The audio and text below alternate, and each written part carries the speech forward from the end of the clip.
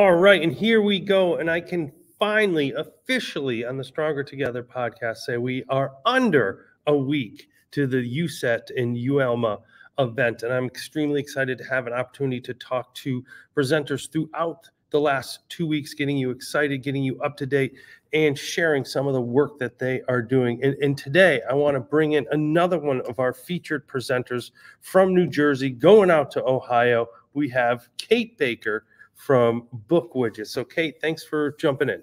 Thanks for having me, Matt. I'm excited to be here, and I can't wait to get to USET and Utah and all the fun things that are going to happen in Salt Lake.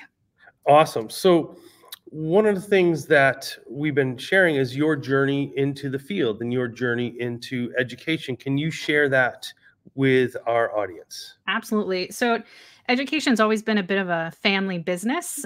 Both of my parents are veteran educators. My dad taught high school math before he transitioned out of the classroom to work for the juvenile detention system in New Jersey. And then my mom was a long time physical education educator. She taught for like 35 years in the school district that myself, my siblings, and even my daughter went through. So I taught high school English freshmen for 20 years before I transitioned out of the classroom to work for Edmodo full time. But I've still kept my, hand in the pot, as I transitioned out of the classroom and into the Edtech space full time. I still coach the swim team that I founded 20 something years ago. And that the team that my daughters swim on now. And I also am an adjunct professor for the College of New Jersey. So, initially pre-pandemic, I left the classroom to go work with educators around the world through Edmodo's platform. And then unfortunately, Edmodo closed a year and a half ago, or almost 2 years ago now. And I joined the Book Widgets team.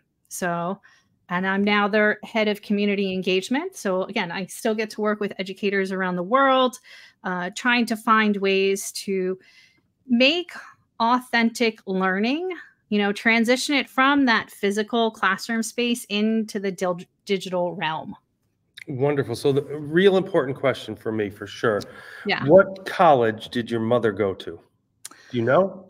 She went to a little school up in Rhode Island. Okay. Because teeny high school. Yeah. And then she came back to Jersey and then I meant for college. Yeah, for college. Yeah. Okay. She went to an itty bitty little school in Rhode Island. All right. As a former physical education major at Springfield College, I always ask because it's like a kinship of folks that go through that program. So give her a big shout out. I know how much work and effort that goes into that. Absolutely. And speaking of work and effort, talk about how that transition going from Edmodo, I think you said, into Book Widgets. Like, what is that transition like, and what is something you really have thrived with in this community program that you have? Well, what it's enabled me to do is to step back from the day-to-day operations of a classroom. Mm-hmm. We get so bogged down in the minutia, the paperwork, all of the, I taught high school English, so I know that bag of papers that I lugged back and forth day to day, grading essays. And so in the space that I'm able to be in now, I'm able to affect change on a larger scale and from a place that also has influence on the classroom space. So, Edtech has boomed, right? Like, sure. I can't tell you how happy I was when I no longer had to do bubble sheets for grades or right. And like Google Docs, oh my God. I was like, oh, amazing. And like spell check, oh my God, Right, I'm in. Right? Like these utilities, right? So it just made my life so much easier. So it was always about like, okay, how can I help the profession as a whole? How can we move education forward as a whole? So whether it's thinking about, integrating paperless, flipped, blended learning strategies, or if it's looking at how to do social emotional learning, on a day-to-day basis, infused, that it doesn't feel like it's something extra, like these are the things that I'm passionate about. And this gives me a space to like take all those teaching skills that I have and to utilize them in a new way. Awesome. So one of the things that, is it your first time at USET? Yes, I have not been to USET before. Been to many conferences. Always love the conference circuit, going to ISTE, and I was at NISCATE for the first time this year too. Oh, really? Did I see you there? I might have I seen saw you Yes. when we crossed paths. Okay, yes, I was the closing person there, Yes. and I love that event, and I'm hoping to fall in love with USET as well, because I love the small, more intimate events. I know it's going to be like 3,000 people, but just like NISCATE, it has that feel. It's all inclusive. It's bringing people together, and it's great. And you have the luxury at Book Widgets that you have a dedicated room each day. So the first day you're in 255F, and you're going to be going through all of these great topics. If you wouldn't mind giving some background, I'm going to take that banner off so everyone can see for now. Yeah. What's some of the work you're going to be doing essentially all day long? So the first 3 sessions are all about, working smarter, not harder. So we're assembling your digital technology toolbox for classroom success. And what we're doing is we're going to showcase how to use Book Widgets either as something standalone. So that's the 3rd session with 40 time saving templates, or to use it in conjunction with learning management system. Whew, I can say that. Yeah. So with an LMS like Google Classroom, or in our second, that's going to be the first one, is Google Classroom. And then our second session is on Microsoft Teams, Moodle, Schoology, Canvas, Blackboard, like kind of smushing those more other sessions all together, those other learning management systems. Awesome. So as I had up there below, and then I'm going to throw it back up while I kind of talk to you. So when individuals come in and learn these pieces, besides the programmatic piece, what I've really liked working with solution providers like Book Widgets is that you are educators. You're not sales individuals. Yeah. And what are some of we saw the topics, but what are you hoping participants take away from there? Again, working smarter, not harder, making your students thinking visible in a way that you're not sending them all over the wild, World Wide Web, that you can say to your students, okay, we're going to go to sign into Google Classroom. Today's assignment is right there for you. But it's not just, the nitty gritty, kind of boring, let's do a digital worksheet. It's really about making it interactive for your students. Maybe it's using some drag and drop stuff to work on those fine motor skills, or using a whiteboard question to make their thinking visible.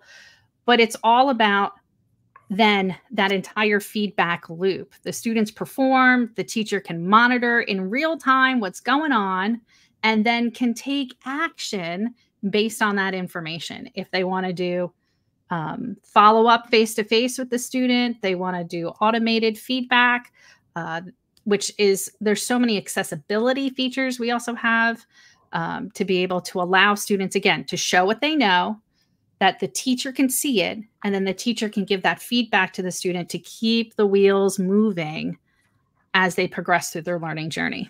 Awesome. So we showed the Tuesday schedule, which was packed. I hope you're able to get some time for yourself and learn some as well. And then Wednesday, which you're going to be in 255A. What I really like about this, one, the morning you can get out and see the show floor and maybe attend some sessions if you want, but you're talking about using the resources you have for social emotional learning. You're talking about building resiliency and joy. And how is that possible with a tech tool? Okay, so it's about the technology is a vehicle.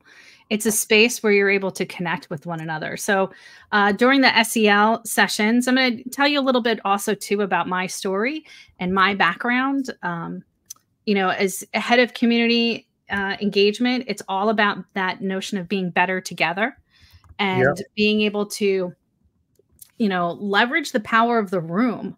That I'm not the smartest person in the room, but collectively, we're going to have some amazing synergy.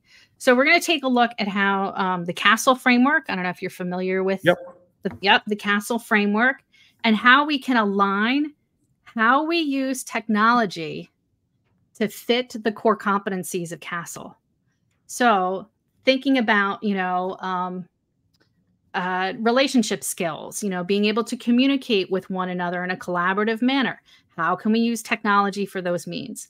How can we use technology for self-management, for reflection, for metacognition? So I'm going to share not just book widgets, but also quite a number of other tools and techniques so that we're bringing, again, that joy and authenticity back to learning, that it's not just rebounding from the pandemic and just, get back to normal, but look at how we can use the technology as a tool and a vehicle to get to where we want to go. Yeah, I like it. I like that is great. So I know you don't have a ton of time, but you have some maybe Wednesday morning or just from the socials or different things. What are you looking to leave with? Because I know when you walk in, I know book widgets, you have a lot going on within your own ecosystem, but you as an educator and you being a community representation for the team, what are you hoping to leave Utah with? Strong personal connections, being able to connect with folks face to face is one of my favorite things about going to conferences. It's like family reunions, but also looking at, the big buzzword, AI.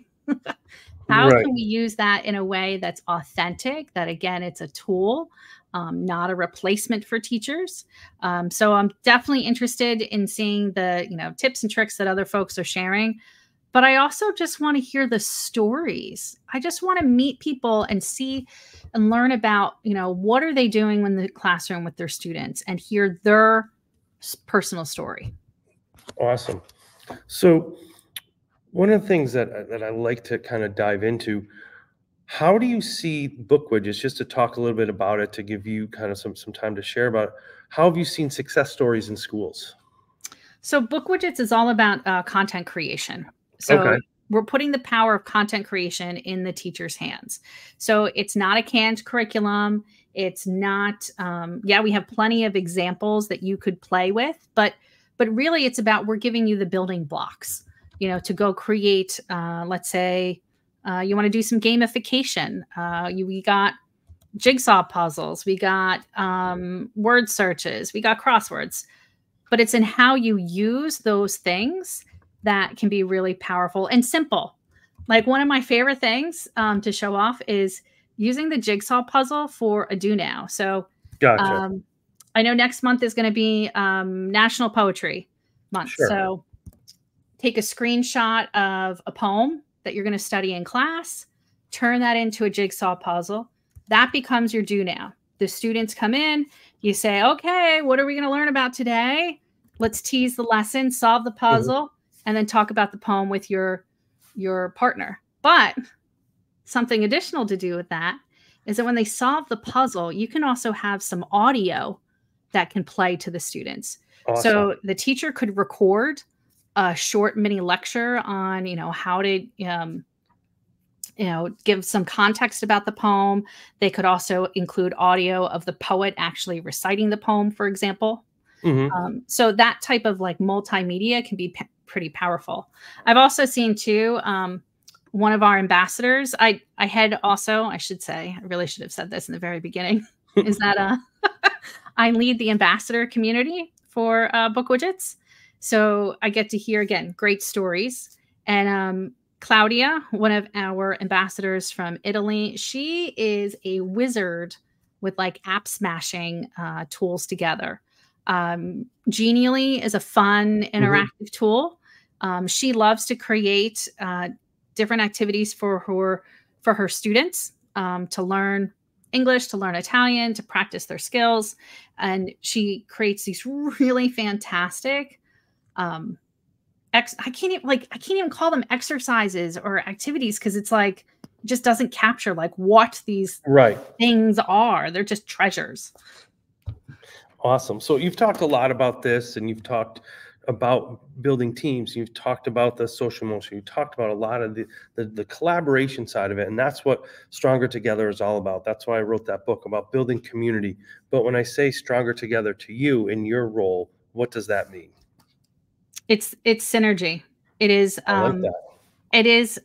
I always going to be really nerdy with you for a moment. Go for So, it.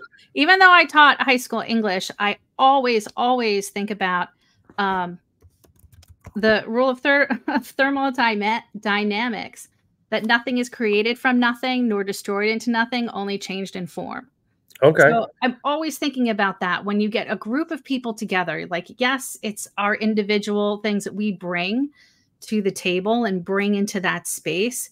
But then there's this amazing synergy that occurs. And that's to me what Stronger Together is, because as individuals, yeah, that's great. But really, when you get the collective together, you have this collective efficacy that can be really, really powerful. I like it. Awesome. Well, it was great to have you on. If you want to learn more about book widgets or iBook widgets, make sure to connect it at iBook widgets. All the website information is on there. If you want to see all the work that Kate is doing at the event, make sure to follow at KTBKR4. Yep. I see this short for Kate Baker 4. I like it. Yeah, I'm And for a lot of things. I like it. So I look forward to seeing you in under a week. I'll make sure to swing into the room. Like I said, the 2 sessions that they're going to be hosting on Tuesday, it'll be in 255F, and on Wednesday, it'll be in 255A. Go in, check out all the great things that Katie is bringing with her from Jersey all the way to Utah. So, Yeah. Kate, thanks for making time, and I look forward to seeing you in Salt Lake. Thanks, Matt, for having me. I can't wait to see everybody. All right. And for those of you who've been watching or now watching back on repeat, go in and check out all of the interviews to get ready for the USET and UELMA event. We'll be coming to you from Salt Lake City on March 19th and 20th. Kate, we'll see you in Utah. See you there.